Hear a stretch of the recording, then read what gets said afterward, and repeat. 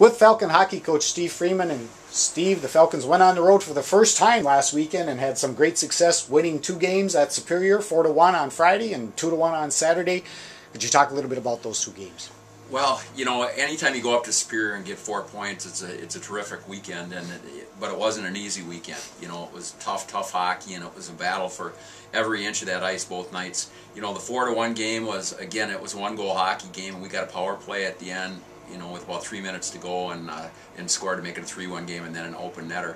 I thought the first night that our defensemen played well. We moved the puck pretty well and played a pretty good road game for our first road game. The second night, the first half of the game was somewhat even. They came out real hard, and I thought they outplayed us a little bit in the first period, and then the second period they kind of settled in a little bit. And you know, it was a very physical game. It wasn't called very close, so there was a lot of heavy hitting and a lot of stuff after the whistle and that kind of thing. You know, we had the game in control. We scored a couple nice goals and had the game in control 2-0. Went on the power play and got a little lackadaisical on the power play, and they came down and they scored a short-handed goal to make it a 2-1 game with about 11 minutes to go. And then they came hard. That got them excited and got their fans excited. And the last 11 minutes were really an adventure. They were all over us down there, and Scott Lewan stood big for us, and we were able to hang on. So it was a great 4 points, great way to start road trip, and you know, we'll need those points at the end of the season. Steve, you mentioned Scott Lewan, his play, and he was named the team's player of the week. He was also named the player of the week in both the WIAC and the NCHA. Obviously, he just gave up the 2 goals, had a .963 saves percentage throughout the weekend series. Could you talk about Scott's play? Well, you know, it seems like we mention Scott every weekend, Jim.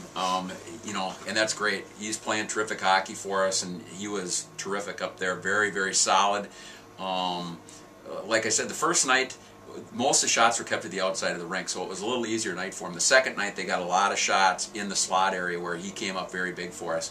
But like we've said in the past, you know, he's got a very good demeanor about himself. He's very focused, doesn't get shook if he gets banged around a little bit or if he gives up a goal or something like that. So he's you know, a terrific young man, and you know, the backbone of our hockey team. Steve, looking ahead, the Falcons will go on the road again at Eau Claire Friday and Saturday nights. 7 o'clock starts at Hobbs Ice Center. What do you know about the Blue Goals? Well, you know, they've got some talented hockey players over there. You know, they played us last year 3 real tough games. We beat them with 2 out of 3. But, you know, they were all tight hockey games. And, again, going on the road, they had just had some success over in the Adrian tournament in Michigan against the Adrian team that was in the Frozen Four. And they went over and won that tournament and beat Adrian on their own ice. So I think they'll be feeling pretty good about themselves and, you know, have some confidence. And so we know, you know, the rest of the way these games are going to be probably 1 or 2 goal hockey games. So we're going to have to really play well.